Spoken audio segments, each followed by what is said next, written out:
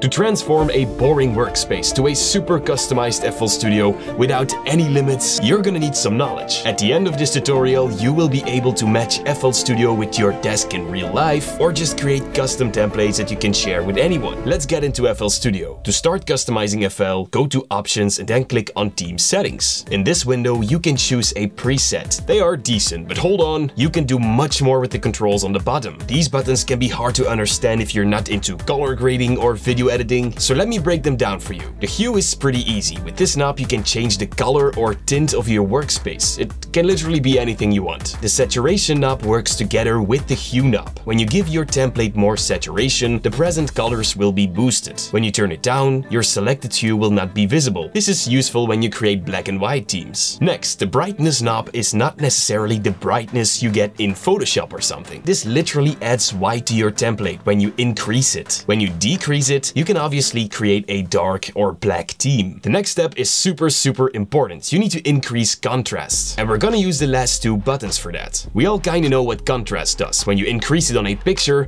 it will create more depth. But you need to understand why. By increasing the contrast, you will push the blacks and whites further away. This is why it creates depth. When you decrease it, you bring the blacks and whites closer together, and that makes it look more flat. You can kinda see it like panning your sounds. When you pan your sounds, you will create depth in your song. When you don't, your mix will sound flat. Now, we do have one more problem. The text in our project isn't as visible as we would like. To fix that, simply tweak the brightness of your text. Now, this will only affect the text in your interface, but not in windows like this. To change that, click on the text color button. If you have a dark theme, set it to white. On a bright theme, set it to black. With the other color pickers, you can change little details such as buttons. To change the selection color in the channel rack and everywhere else, click this one. Make sure the color matches with your theme. Okay, the highlight is gonna change colors like these buttons on top. Of course, the mute buttons speak for themselves. They can change the mute buttons in the channel rack and the mixer window. You can also change the colors of the steps in the channel rack. Choose a color for the odd buttons and one for the even buttons. Make sure there's enough contrast between them so that the highlighted nodes are still visible. Changing the color of the meters are super easy as well. If you want the meter to turn a certain color when it's reaching 0 dB, you can change the top color. Now, the last step is gonna change everything, and that is changing your background. You can put literally anything in here, but if you want to finish off your theme, definitely create something that matches your workspace. For my personal workspace, I like to use this astronaut. I created this quickly in Photoshop, but you can do whatever you want. Now, to add a background, go to View,